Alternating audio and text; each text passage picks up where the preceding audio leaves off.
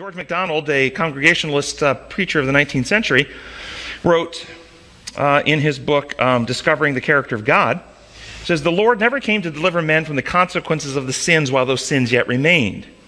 Yet feeling nothing of the dread hatefulness of their sin, men have constantly taken the word that the Lord came to deliver us from our sins to mean that he came to save us from the punishment of our sins. This idea has terribly corrupted the preaching of the gospel. The message of the good news has not been truly communicated. Unable to believe in the forgiveness of the Father in heaven, imagining him not at liberty to forgive or incapable of forgiving forthright, not really believing him God who is fully our Savior, but a God bound either in his own nature or by a law above him and compulsory upon him to exact some recompense or satisfaction for sin, a multitude of religious teachers have taught their fellow men that Jesus came to bear our punishment and save us from hell. But in that, they have misrepresented his true mission." Amen. Brilliant. Brilliant stuff.